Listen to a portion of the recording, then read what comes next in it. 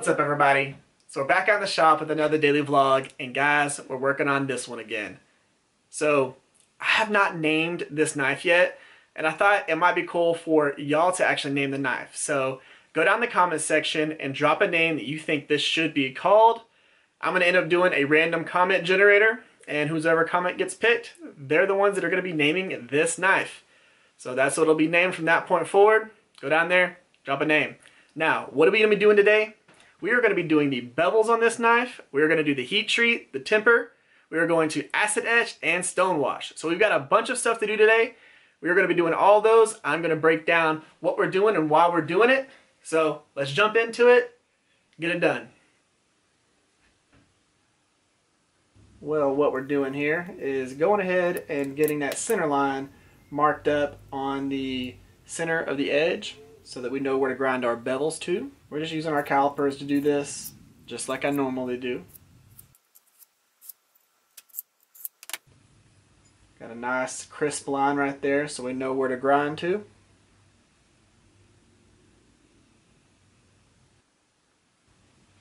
Now we need to go ahead and put our plunge line jig on. I do have a video on how I made this. If y'all want to check that out, I will leave a link in the description. You can go over there and watch that video if you want to make one of these.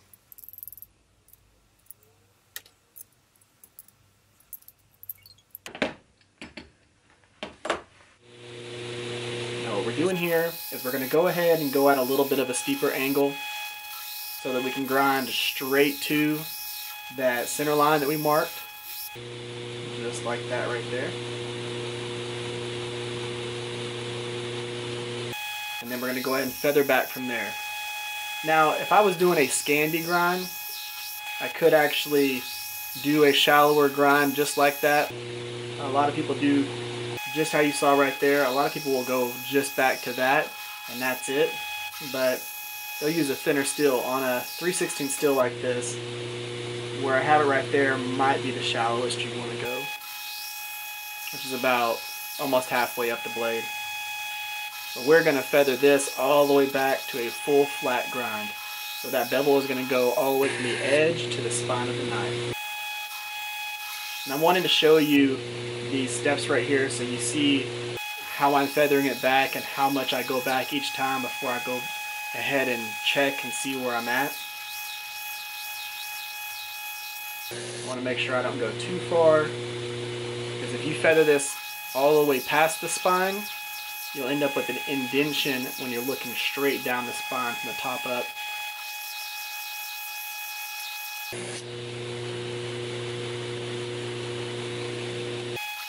We just take our time.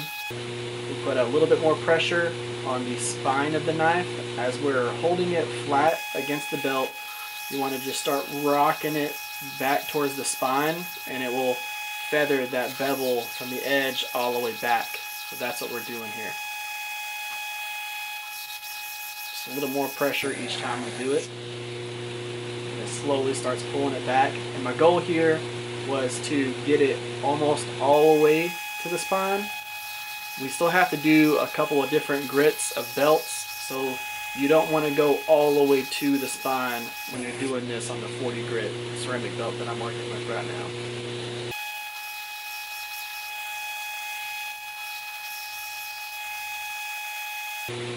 That's how much I'm leaving on there, because the next belts that we do will take the rest of that off. Now it's time to go ahead, put the sharpening choil in. And I'm just using a chainsaw file here. These work out pretty well. So we just have that little sharpening choil. And that's so that whenever you're sharpening the knife, you can actually go all the way past the edge of the blade and you make sure your whole entire blade is sharp.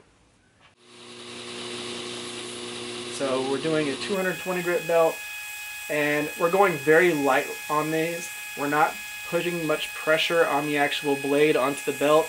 We're just trying to get any of those deep scratches from the 40 grit out of the bevels.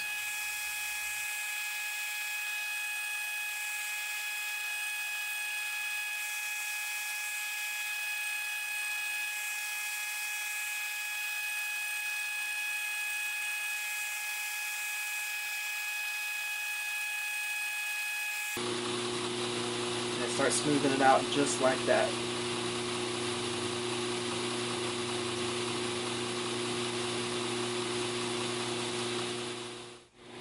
Now it's time to go ahead and do the Scotch-Brite belt and get the rest of the little finish on there that we want.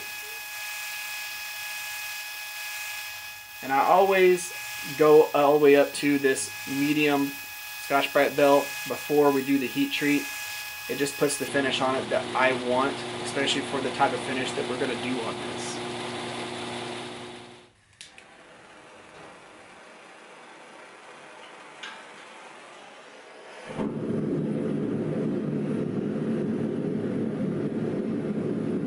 And I do have a piece of angle iron in there as a baffle so that the fire is not going directly onto the blade. And right here we are normalizing the steel. I do 2 sets of that, so I normalize it twice at different temperatures. I'll have a video where I go into that in more detail one of these days. Now it's time to go ahead and quench the blade. I have this oil heated up to 120 degrees. It is peanut oil. It's the oil I tend to like to use. I have good success with this oil, and it doesn't smell whenever you plunge a hot blade into it.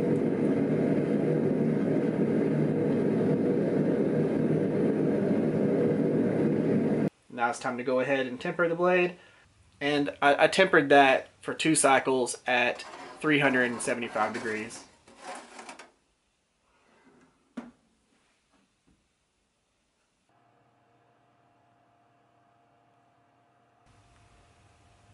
But that is the texture that I want.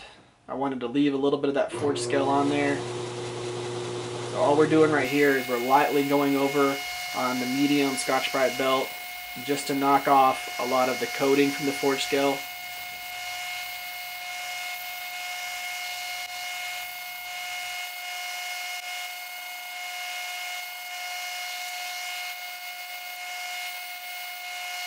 Some of this is decarb and things like that, but we want that texture on there so that whenever we do this step, which is the acid etching, my acid is 50% ferric chloride, 50% distilled water, and I do make sure that it's warmed up a little bit.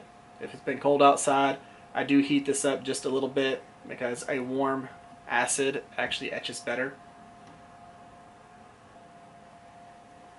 So this is just the first phase, and then I do 2 phases of this, or 2 steps of it, because the first one eats away the rest of the forge scale and contaminants that are on the blade that I was using to put the pattern into it whenever we did the etching. So once we clean all that stuff off, it looks like this, and then we're going to go ahead and do another 15-minute dip in the acid. So the first one was 15 minutes, this one's going to be 15 minutes as well. And now this one is actually going to make the blade a little bit darker than the first one did. And it really solidifies that the texture that we wanted in there.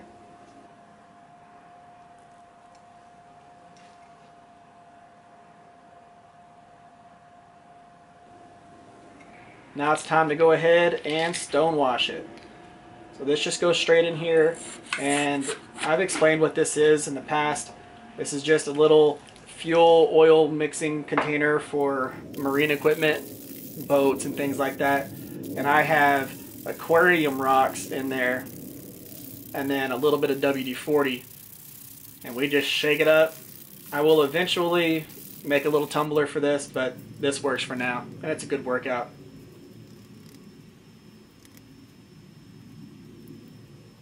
So once we get it all cleaned up, that is what we're left with.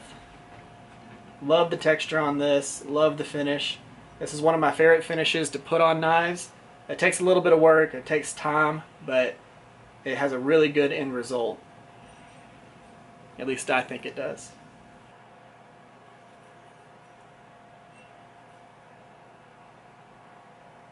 Alright guys, well that wraps up today's daily vlog. Let's go ahead and take a look at this thing.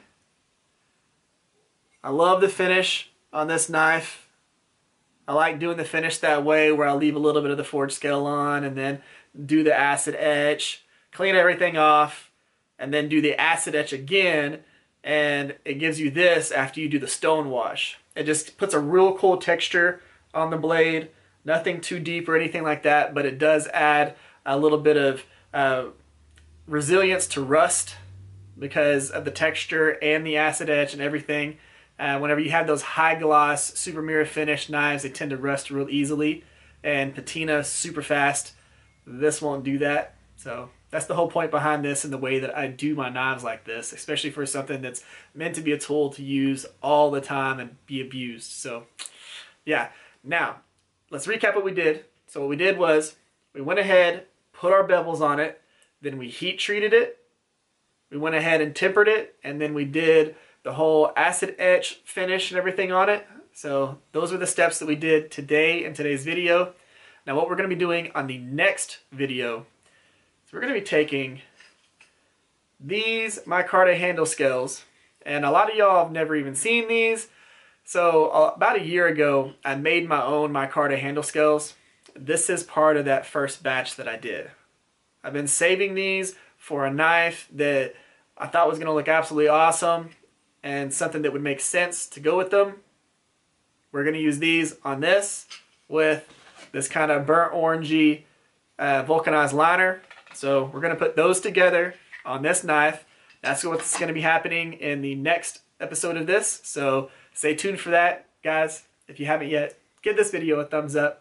Share this video or a video that I've done in the past that might be your favorite. And if you have not yet, bottom corner, hit that little subscribe button and turn on the notification bell so you get notified when we finish this up. Plus do some more of the stuff that we have going on around here. Thank y'all for coming by. Thank y'all for giving me the time and, you know, hanging out with me. Y'all have an amazing day. I'll catch y'all next time.